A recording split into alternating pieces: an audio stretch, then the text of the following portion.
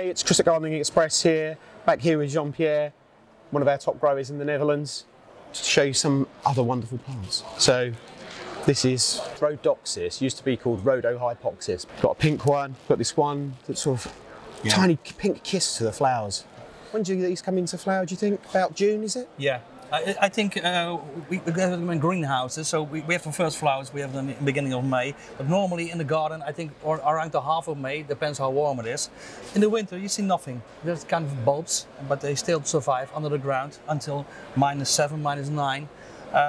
And every year they come out and they flower from May until September, and even sometimes October when they don't have frost and nice weather.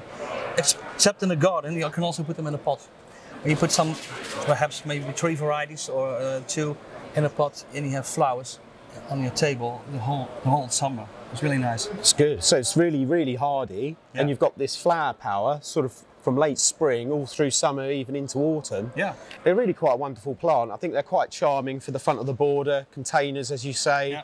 Just looks like grass almost. Yeah, what I hear from my customers is everybody who's putting them in the garden or in the stable, then when they have people around, then all the people ask, where do you buy them? It'd be good if you could get a big area like this. It'd be like a meadowy type lawn with all these flowers in it. It'd be quite interesting. Yeah. In spring, people put crocuses in the grass to come through. Well, why not have some of these dotted around in patches around, you know, a more wild area? Yeah, first you have the crocus and then you have the Rhodoxis.